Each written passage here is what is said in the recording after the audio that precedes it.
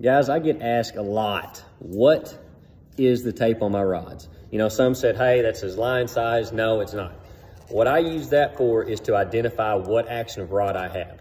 I primarily throw Falcon carriers. That's what I have, probably 90% of my rods. I mean, I have some experts mixed in there, but having all my rods look almost identical, this helps me identify what I'm using and gets me a lot faster and more efficient on the water. And I just get some electrical tape from a hardware store, different colors.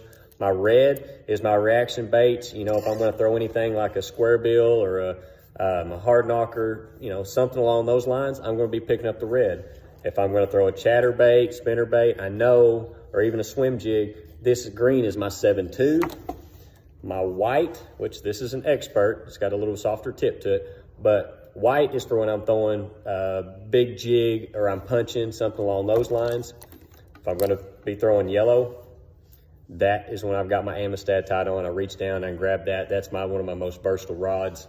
And my blue is for my 7.4. I love that whenever I'm flipping a worm, stuff like that. It's got a little bit softer tip to it.